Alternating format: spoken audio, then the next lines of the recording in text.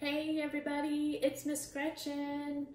Happy Wednesday. We're halfway through another week. I hope y'all are enjoying your week, having some fun, getting out and enjoying the nice weather. Are you ready to get started? Let's start off with the calendar. Remember, we changed the month. What month are we in now? May. Good job. Get ready to count. A lot of counting. Here we go.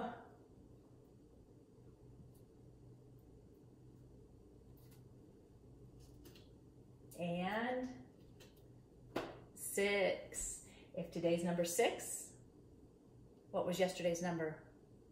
5. If today's number 6, what will tomorrow's number be?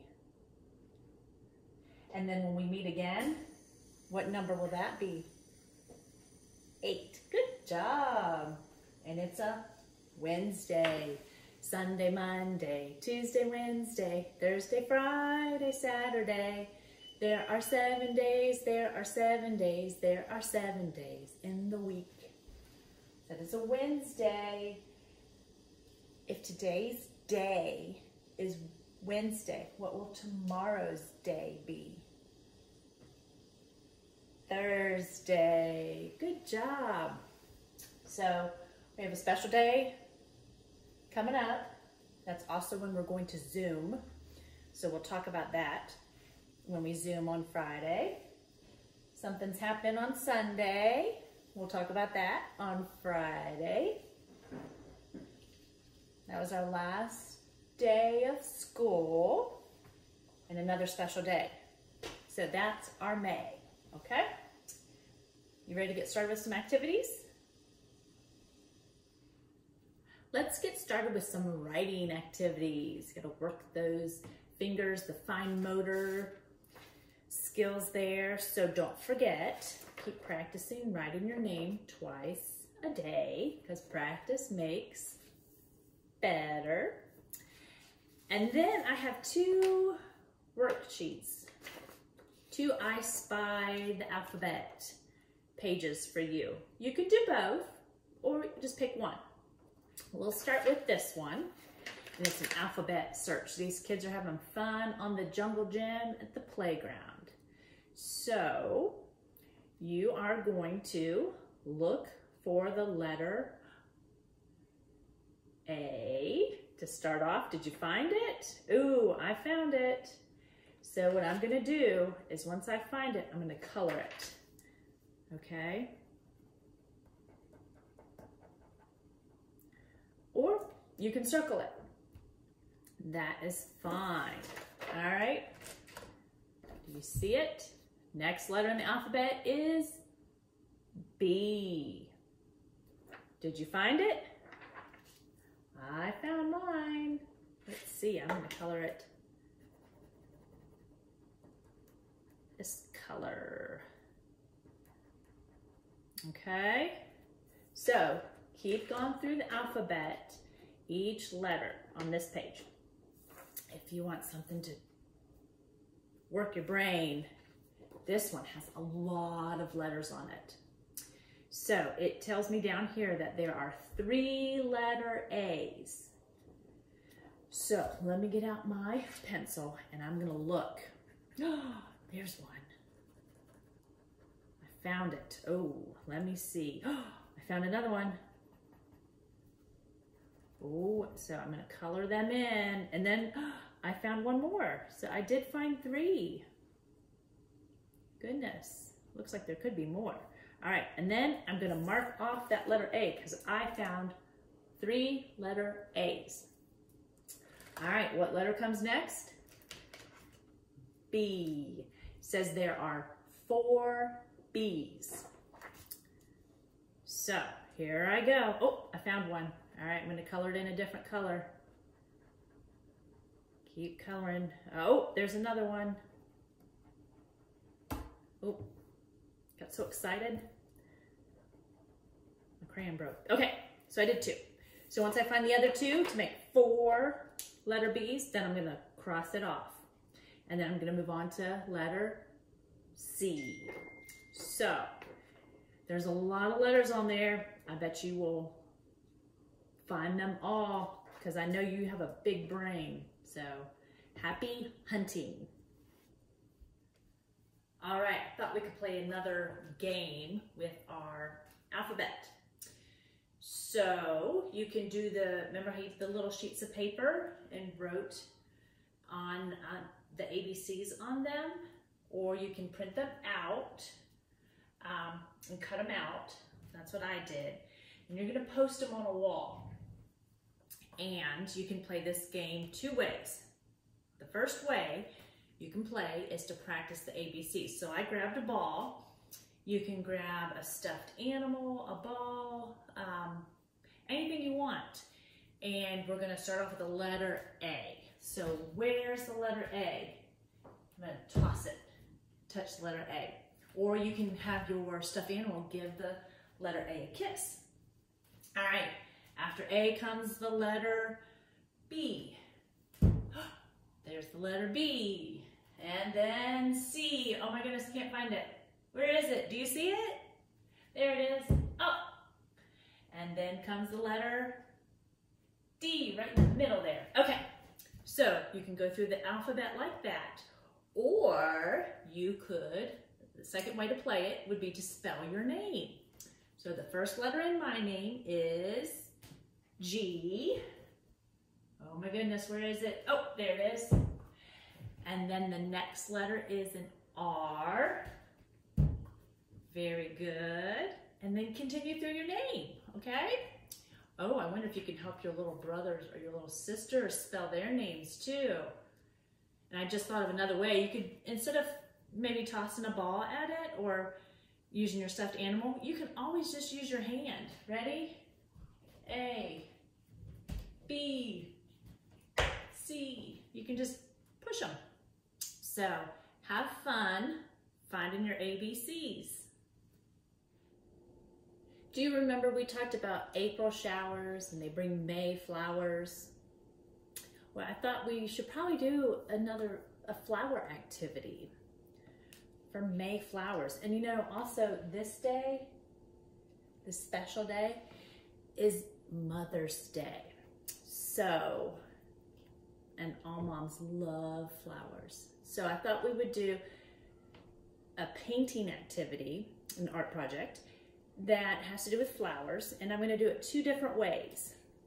So the first one is I am going to make 1 single flower, and I took a spoon and some yellow, the back of it, and some yellow paint, and I'm going to make a center of the flower. So it almost looks like a little circle in a way, okay? Then I'm gonna take a fork and some pink paint, and I'm gonna make some petals all around that yellow center. Once you get them all done in the circle, then you can make the stem. And I'm just gonna use a paintbrush for this, and I'm gonna paint it green. Okay? And then you always wanna put some leaves on your flowers.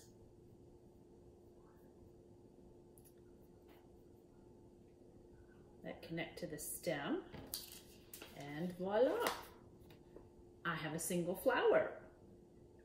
So that is my single flower. Now, if you would like to make a whole garden of flowers, then you can take and different colors.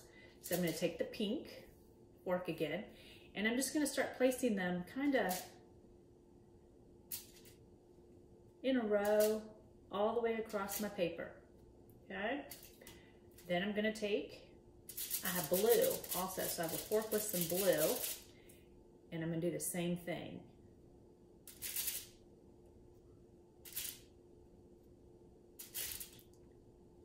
Okay? So it kind of looks like that. just kind of hanging out there in space. And you know what? I think I'm going to add some more little yellow dots.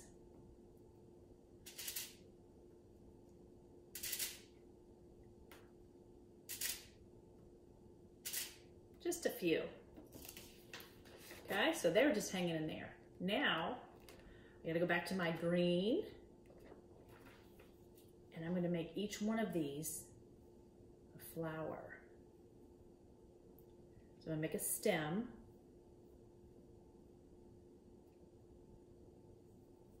Start it at the fork print and take it all the way down to the bottom of the page. I'm gonna make it like a little squiggly line. And then same for the little yellow dots as well that I made. I'm gonna continue those down, okay? So I've done about half of them, okay? And then I can always put in some little leaves on the stems, okay? Kind of hard to paint on the side, in the air like that. So here is a garden of flowers as well. So you can do a single or a whole garden of flowers. Perfect for Mother's Day.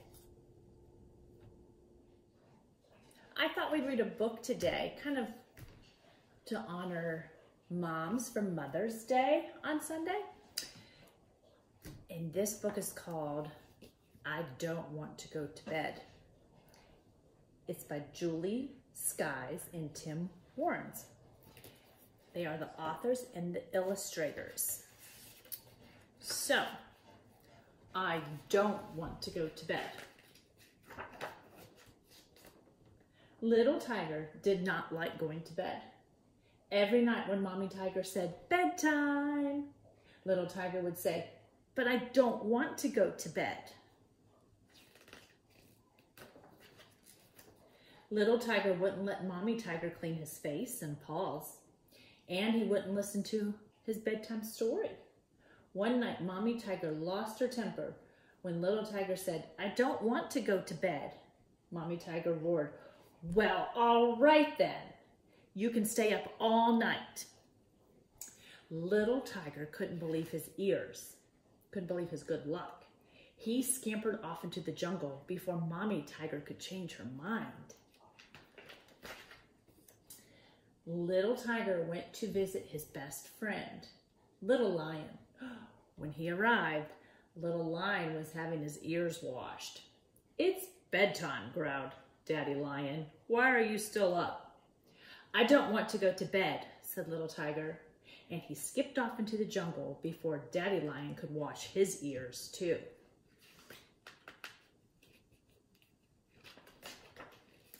Little Tiger decided to visit his second best friend, Little Hippo. He found him splashing in the river, having a bedtime bath. It's bedtime, bellowed Daddy Hippo. Why are you still up? I don't want to go to bed, Little Tiger said.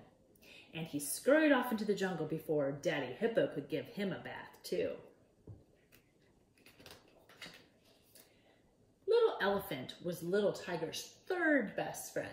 He went to visit him next. Little Elephant was not out playing. He was in bed, listening to his bedtime story. It's bedtime, trumpeted Mommy Elephant. Why are you still up? I don't want to go to bed, said Little Tiger, and he bounced off into the jungle before Mommy Elephant could put him to bed too.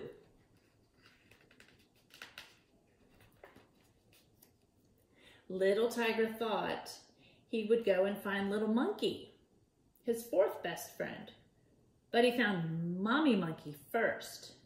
She put a finger to her lips and whispered, shh, Little Monkey is fast asleep. Why are you still up? I don't want to go to bed. Little Tiger whispered back. Quickly, he tiptoed into the jungle before Mommy Monkey made him fall asleep too.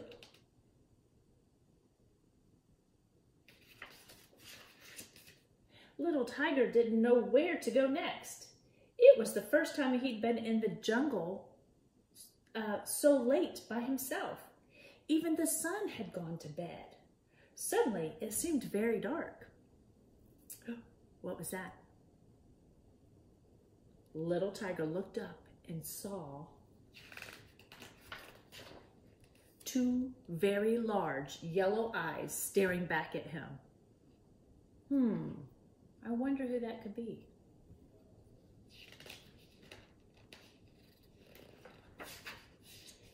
Those eyes belonged to a bush baby. Shouldn't you be in bed? She asked. I don't want to go to bed, Little Tiger said bravely. You haven't. That's because I go to bed when the sun rises, said the bush baby. Little Tiger couldn't imagine going to bed in the sunshine. He shivered and thought how cold and dark it was to sleep. It was in the jungle at night.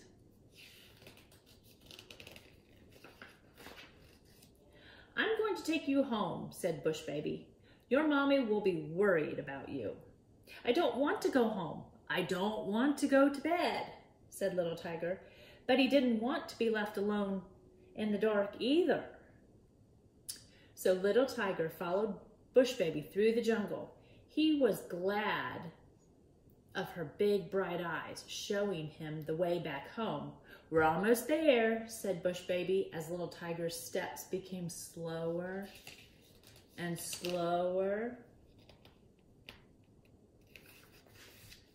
I don't want to go to, said Little Tiger sleepily, dragging his paws.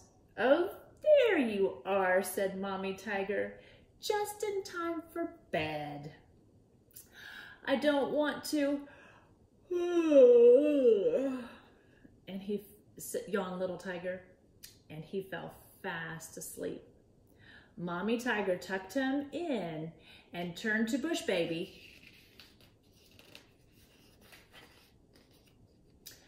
But then the den was empty. Bush Baby had disappeared into the jungle before Mommy Tiger could tuck her in too. So I have a question. Are there nights that you don't want to go to bed sometimes? And if so, which friend would you want to go visit with?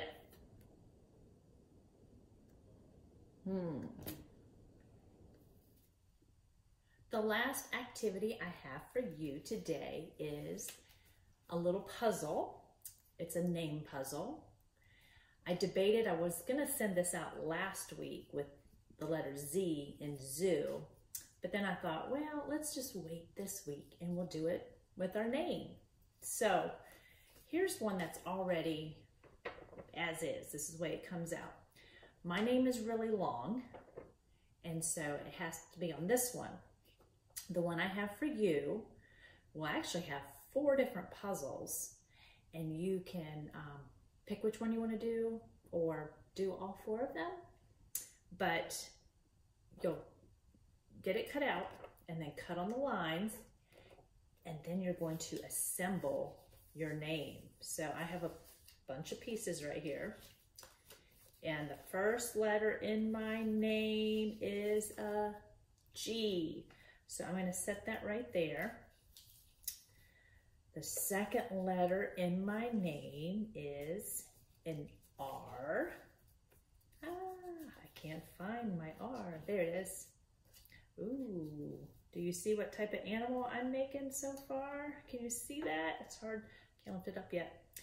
The next letter is an E. Ooh. And then a T.